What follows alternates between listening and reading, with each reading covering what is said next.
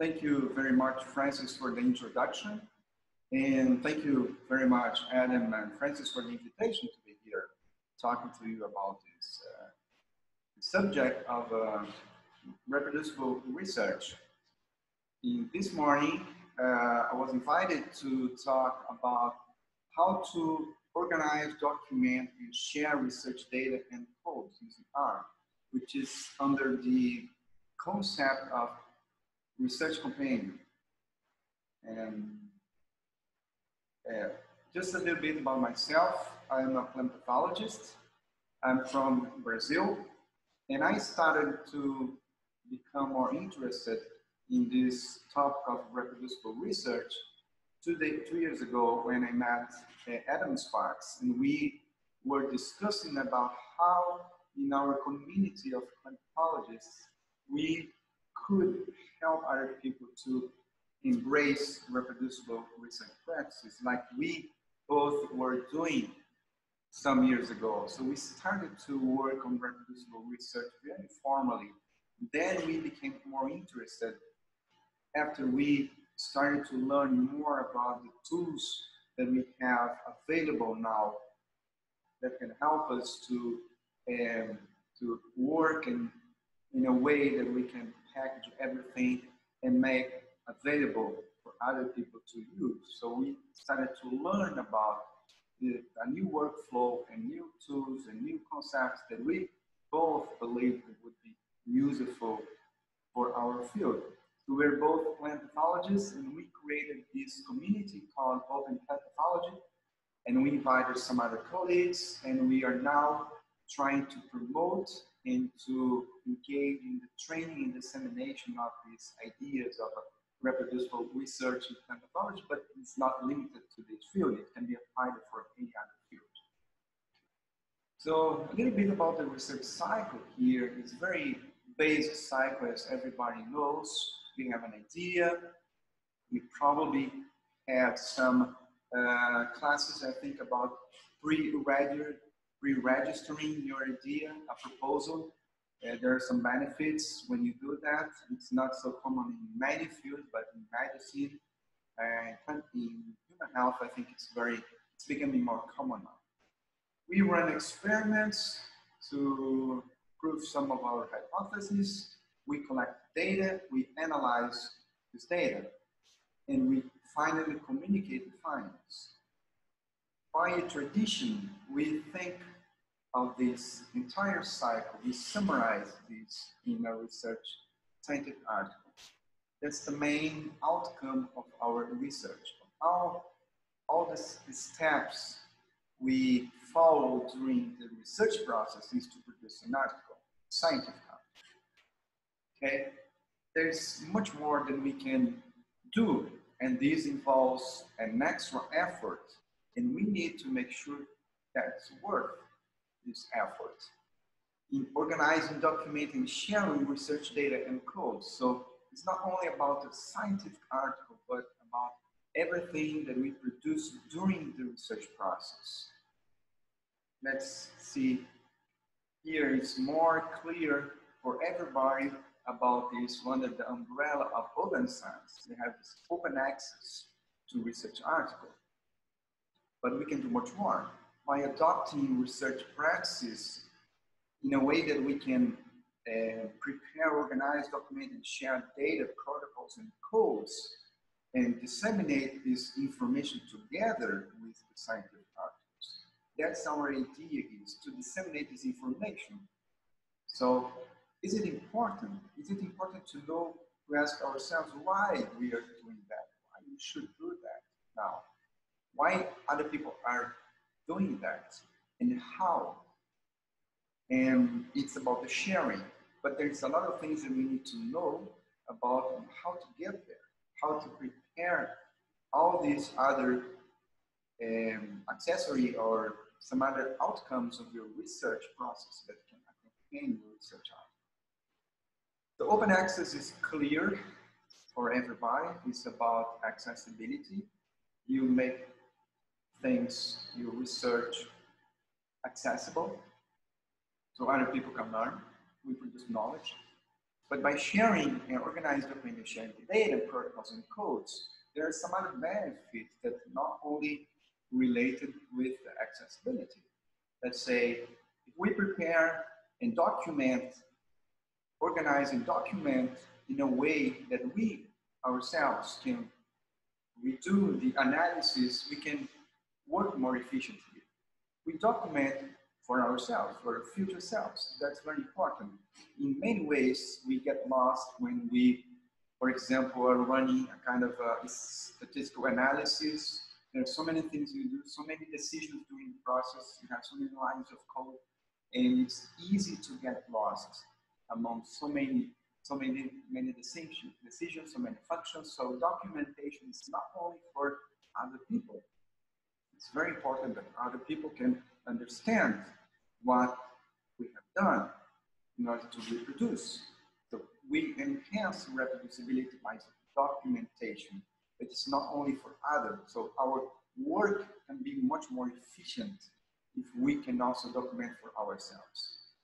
And the transparency aspect is also important because so many decisions we make by sharing the data, it's very clear if there's something that we exclude or omit some data, those decisions should be very clear for the reader, for the user, for the other person trying to reproduce and understand better our work. Reusability is clear. We want to make all the data available for other people to use. It's not only for ourselves, it was useful for that research, for the purpose of that research, but other people that work with data can benefit from reusing the data for meta-analysis, some other data. It's something very costly. It costs a lot of money to collect data. It's very limited use of the data if we have this shared or use it in a single paper. So in order to advance science, it's good as we accumulate this data and make the data available. But in order to make this very useful, we need documentation of the data too. So protocols, how we conducted our research is important. How we analyze the data is important. So documentation is really key. Okay. At the end, we can increase reliability of the research findings if we can do everything. So ultimately, the ultimate goal is to produce a science that is reliable. So if we separate the data, the protocols and codes, we can opt to have this closed. It's not open. We have a way that we can share this with other people. We can make available by submitting data sets and descriptors of the data set to these repositories that we have available now. And it's another outcome, it's an important outcome of your research, the data that you produce during this process. So scientific article, you have accompanying the data, and the data themselves is also important as a product. And you can get a DOI from these other people can use, and other people can cite and use. In terms of protocols, everything we do, the documentation, all the details of the research process is documented in a way that other people can follow, and you can share. There's some platforms that we can use now that enables us to make this available for other people to use. You can opt to have this in your computer for yourself, or you can share openly and have this also edited, or you can get contributions from other people to improve these your protocols. In terms of code, it's another way. We can have the code running in our machine. We can have just the code for ourselves, or we can share with our advisors, some other colleagues, or we can use some collaborative platforms like GitHub, GitLab, Bitbucket. And it's not only to make the codes available for other people to use, but it's important if you want to promote help from other people, you can get help. Other people can help you to improve your code. I think there's a lot of potential in this aspect that we I don't think we explore enough. We are basically, most of the time we use those platforms to distribute or to share the code and not to work collaboratively. And then we mostly have these codes in those platforms. We can link those platforms with some general purpose repositories that can make this stored permanently, like Open Science Framework, Zenodo, and some other platforms. And we can also get DOI out of those outcomes, the code, too, as the same we have for data. And in terms of communication of the findings, that can be closed or open. In science, there are so many opportunities we have to share openly preliminary findings, like abstracts when we attend meetings. There's the proceedings of the meetings. When we give a talk, this goes on public. But a talk can be shared openly if you deposit your talk on some of these web platforms like Speaker Deck. You can make this open for other people. So during the research process, you start to open your findings, and you're not saving only for the publication. When you present a poster, it's public, and you can opt to host the poster as a PDF in Open Science Framework, for example. You can prepare a preprint of your article, and I think you had a talk about this, and in a way that there's so many benefits from posting preprints, like, for example, you make available for other people to criticize, make comments, and then you can improve it for the final publication. And you can, if you have the money, you can make your paper open access. But if you opt to make it a paywall paper, you can still have your preprint, which is the same content. So the benefits are early sharing, and you can get comments prior to the final paper, and you can still update your preprint and get your information out for people who cannot get access to paywall journals. So the challenge is to change. Okay, we have been trained in this cultural thing that we are prepared to write papers, and we are trained to do that. And that's a big challenge if you want to adopt a new culture. It's related with some cultural aspects, some pros and cons, some benefits, and success, the key for success. Is it important to us? Why should I change and learn new things? There is an effort, an extra effort, not only to produce a scientific article, but to document your data, to deposit your data somewhere, to produce a code, to document a code, to generate a research campaign. That takes time. And we need to make sure that we believe that extra effort is really important for us. There are some benefits. So ideally, as a researcher, we would like to contribute more. And there is a trend of making our research available, and not only the scientific articles, but we want to embrace reproducible research practices. We need to first believe that that's really important. And that will demand us to learn new things, like new knowledge, new concepts, and technology. We need to learn how to use some other tools that we are not used to. And the good news here is that there is limited or nothing that you should invest in terms of money, just your time. And there's so many, in terms of technology, we have software, we need software. We need to learn, use different environments, follow different workflows in the process. And we need to think that if you want to collaboration and share with other people, that we need to learn to use some different platforms too. So that's a lot of different elements, different technology that we need to combine and learn to come out with this. There's not a single environment, there's so many tools. That's why we say that we have R, as one platform, but we have our friends, the friends of our who help us. So there's not many things that we can do. There's so many tools as we saw here, but it's very easy to get lost among so many tools. And we, as humans, we tend to think that we should go with the maximize or complicate things that should be more simple at first. So we don't need, I created these reproducible research level steps. If we can do, like, there are 4 levels here. So 0 level would be on your article, the way most of the people are using. Not most of the people, I should say that many people are putting out supplementals as together with the scientific article.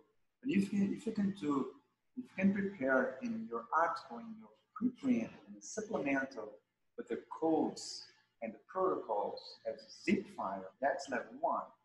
That's the kind of level that I think most of the people are at, depending on the area, the scientific area. But in our biology, I think most of us are, it's culturally more common to produce this kind of outcome. And we also have the submission platforms for journals accepting and stimulating us to produce this kind of content. Level 2 would be something like you have an article, you have a preprint, and you host your protocols, data, and the coding repositories, and you can get a certification of it. In level 3, which is the most advanced way of doing reproducible research, would be the article, the preprint, the research companion, where you document everything, and you have this package or like a container that by itself allows other user or other researcher to reproduce entirely the analysis of your work. That's where we want to get in the future. But if you can do something like level 1 and 2 is excellent, because there's a learning curve that you need to be aware of, because it takes time to learn new tools, and it takes time to incorporate a new culture, and it's very important that you keep up with your motivation, because it's not easy, even for us. It requires us more time and more patience too, and a different I think patience is important, and then to follow some strict protocols. Okay, the research companion idea. This is a very nice definition from the gentleman in Lang, 2004, and I had got this slide from Karthik Ram, which is really nice concept definition. So container is both a container for the different elements that make up the document. So it's a combination of the text, the code, and the data that you organize in a way that you can distribute, manage, like updating, and you can make available for everyone. This very nice icon too, I got from this website. We don't need to spend a lot of money to do that. So we have R to save us, to help us save the money. If we don't use R, we have alternatives. There are some alternatives that we don't need to spend some money. We are able to use some other programming languages like Python for doing data science. But most of the people, I think, are using Excel to wrangle the data, to manage the data, to produce plots. The analysis are done using proprietary software like Stata or SAS. Scientific plots, the leading software for producing plots, which is Sigma plot, and using text editor to produce the final manuscript.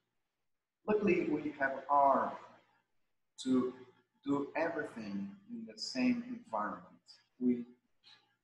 By using R, we can organize projects, and we can have some inputs of the data and some external files like references bibliography data, and some other data that you can organize. And by using programming in R, using RStudio and some other, a lot of different packages, we can produce a research companion within RStudio. How to build RStudio research companion? There are two different kinds of research companion. I classified in a project template. The idea here is that we have a structure. We structure the files that we have, folders and subfolders, and files within folders. Within RStudio, we have a project template. We create this template. The creation can be manual or can be semi-automated or automated.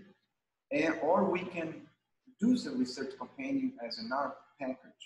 There are some benefits and some pros and cons when you use some of those, the two different structures of research companion. As an R package, the main benefit is that you can download the package and all the functions and all the packages that are used in that analysis are downloaded automatically. That's one of the benefits to use as an R package. As a project template, sometimes you need to install some packages. So that's the main difference when we compare a project template and an R package. And the idea when we use this project templates, there are three different ways. Let's say have the manual, do it yourself. You can open RStudio, and from within RStudio, you create a project. So you have a structure. You create files manually. That's possible too. The semi-automated process would be to download the same template and adapt that ready template for you to use. And then you can generate, you can run this the codes, some of the codes, because it's based on a template of a website, and you can generate a website which is an interface for your research companion. And the third one is through automation, is to create a template of a project using a workflow, which is in our package. That you install the package, and there are some functions that allows you to create this environment, this website automatically. So you can go from manual to semi-automated. You download or you clone a template, you modify this template, and you generate your own research companion website, or you use a tool that helps you to automatically create a website, the interface for your research companion. All of them work. It's a matter of how you want to control yourself, your project. I started doing manually, and I developed this research companion website and then made this available for other people to use, because I think it's easy. It also allows you to understand which files you need to change, and there's more about learning process here. So a little bit more about this project template. It's basically, as I was saying, that is within RStudio, we can see the structure. We have the R&D, R Markdown files, we have the folders. Every time you download this blank template, you adapt those files, or you can create. If you're able to learn more about these websites, creating websites in R Markdown, you can do that. And this is an example of the interface, a website where you can navigate through the research companion. So the main elements of this research companion are the about, the data, so some of the web page that explains your data, guides you through the analysis and all the decisions. It's like a tutorial of the analysis you've done. You have the results, and somehow you can customize that. So once you understand this, you can start with a template, and then you can build on top of that and make more complex website for you. This article is very nice. It's by Ben Marwick. Ben Marwick. It's about creating research campaign as an art package. I recommend you to read this, and you can also have the option to manually create your research campaign as an art package. So we have a structure. You define all the files, all the basic files for the art package. You can create this through our studio, as I'm showing some windows here, or you can use something that automate the process for you. So the automation is using an art package. It allows you to create automatically and research companion as a package. And the RR tools in the Ben Marwick's pack, a very nice package that does everything for you. It creates all the structure and all the files. And then you also need to work on the individual files and you build the package later on. So you can distribute the research companion package. This is this is a screen showing how the structure of the folder. You can see different folders and some subfolders, separate for the data, for the scripts. So the main concept of research campaign is that you need to separate everything as a specific location. There is a convention for the companion. You separate the data, the scripts, the code, and all the functions, and the text files and the data files.